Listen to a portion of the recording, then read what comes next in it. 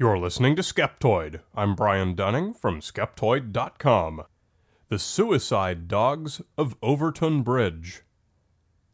In the rolling green foothills outside of West Dunbartonshire, Scotland, stands the impressive Victorian stone mansion known as Overtoun House. It was originally built in the 1860s as a private retreat of industrialist and philanthropist James White, the first Lord Overtoun, from locally quarried granite. It has the ornate look and size of a classic Scottish castle, and leading up to it is a bridge that is no less imposing.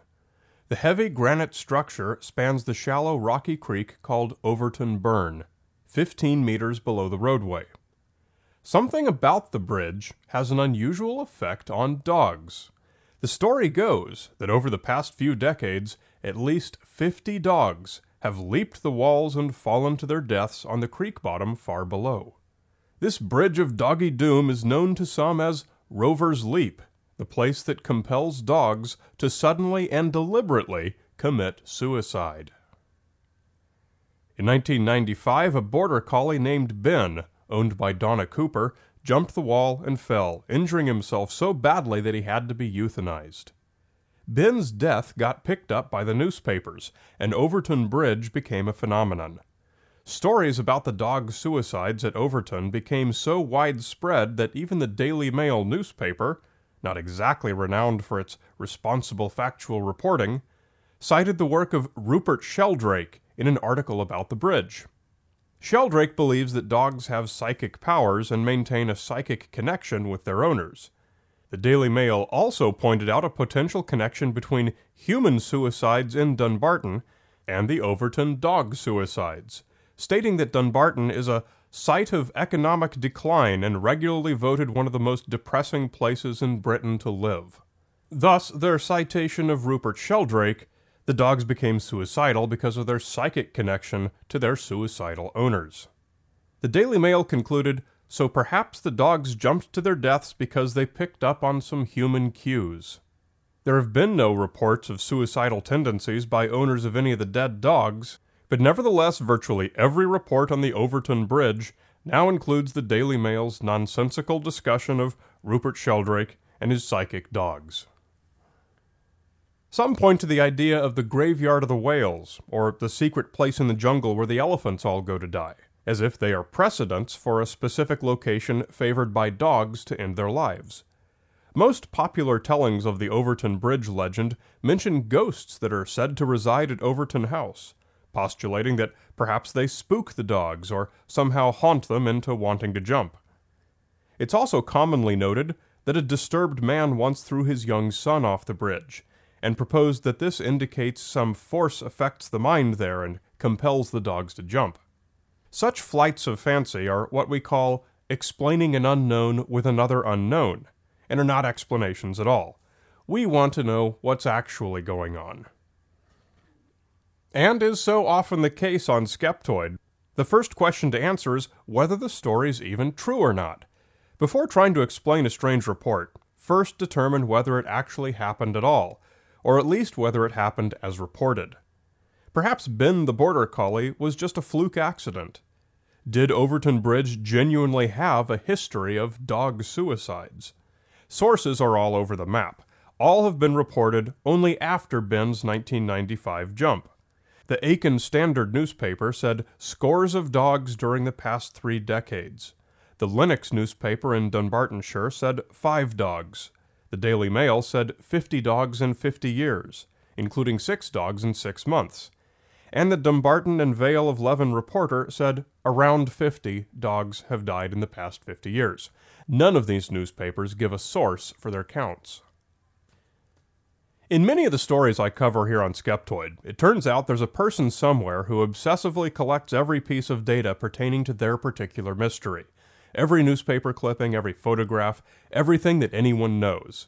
When I find such a person, I often learn something new that's never made it into the popular telling of the story.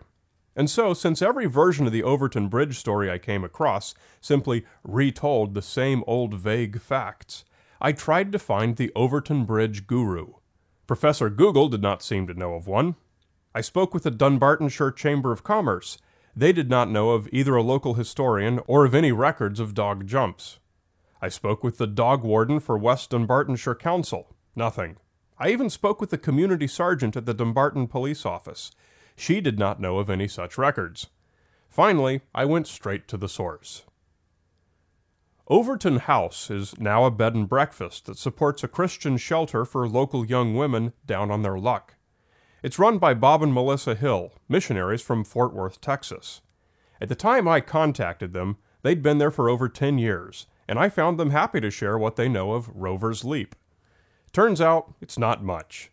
In those 10 years, they've heard of 3 dogs who jumped, 2 of which walked away, and 1 of which was later euthanized due to his injuries.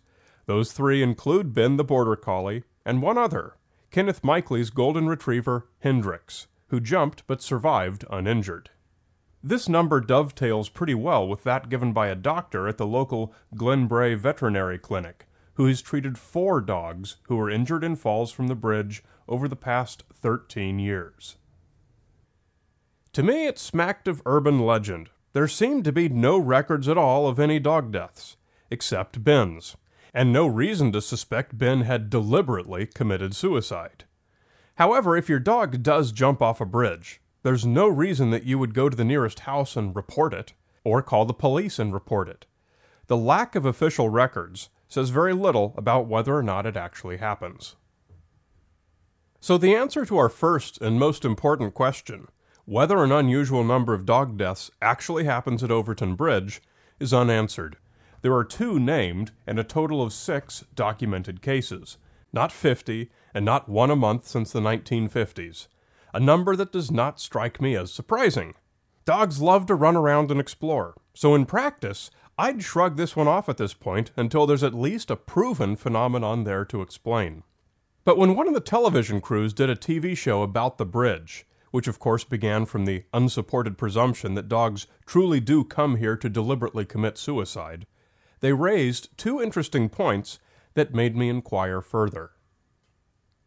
The first interesting point arose when they asked the question of whether or not it's possible for a dog to commit premeditated suicide.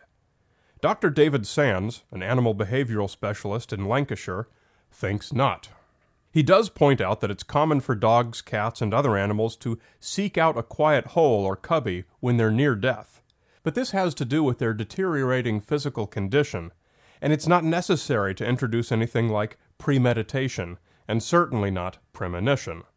He states quite emphatically that dogs do not premeditate their own deaths, and therefore it's impossible for them to commit what we humans would call suicide.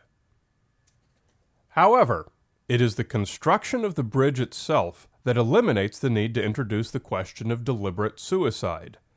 Like Overtoun House, Overtoun Bridge is built from local granite. Its walls are solid granite, waist high on a man, and quite opaque to anyone who is dog height. The solid walls run end to end, and a dog has no way of knowing that he's even on a bridge. Trees and shrubs stand higher than the walls, and for a dog, there's no reason to suspect the wall is anything that couldn't or shouldn't be jumped onto in pursuit of whatever compelling adventure calls. But as noted by Ben's master, once he sprang atop the wall, he had enough momentum carrying him that there was nothing he could do to prevent a fall. The solid wall virtually eliminates deliberate suicide as a possible cause. Since the dog can't see through the wall, the dog doesn't know that death lies on the other side. It was also David Sands who found a likely candidate for the second interesting point, and that suggested the compelling adventure that called the dogs to check out the other side of the wall. He took Hendrix, the dog known to have survived a fall, for a walk along the bridge. Hendrix was nonplussed until they got to one end of the bridge, the end that dogs are said to favor. Hendrix tensed and studied the wall. She was 19 years old at the time and didn't have the strength to do much more than that, but it was enough to suggest further investigation. David Sexton from the Royal Society for the Protection of Birds and Wildlife poked around and found nests of mice, squirrels, and minks. So Dr. Sands set up an informal demonstration with 10 dogs to see how they were affected by these scents. On a field prepared with canisters containing mouse, squirrel, and mink scent, one of the dogs went to the squirrel scent, 2 preferred to play with their masters, and the remaining 7 all went straight for the mink scent, many of them quite dramatically. It's really hard to get into the heads of dogs, as noted by Dr. Richard Wiseman in some of his critiques of Rupert Sheldrake's psychic dog work. In most cases, we can't know what an animal was thinking when it did something. We can only guess at its motivation and look for patterns. We know that the hillside below Overtoun Bridge is scented with a tremendous attraction for dogs, at least during times when minks are living there, as was the case during the investigation following Ben's leap. We know that in many of these cases, dogs tempted by this scent will be unable to arrest their fall as their momentum carries them over the wall. What we don't know is how often this has happened, nor do we know if anything else has enticed them to jump up there. We have a fairly complete explanation for what happened to Ben and Hendrix, but whether any mystery remains about the suicide dogs of Overtoun Bridge, only the dogs truly know. Want me to come to you? Skeptoid has fun live shows for schools, for companies, and every group in between. Come to Skeptoid.com and click on Live Shows to schedule one today. You're listening to Skeptoid, a listener-supported program.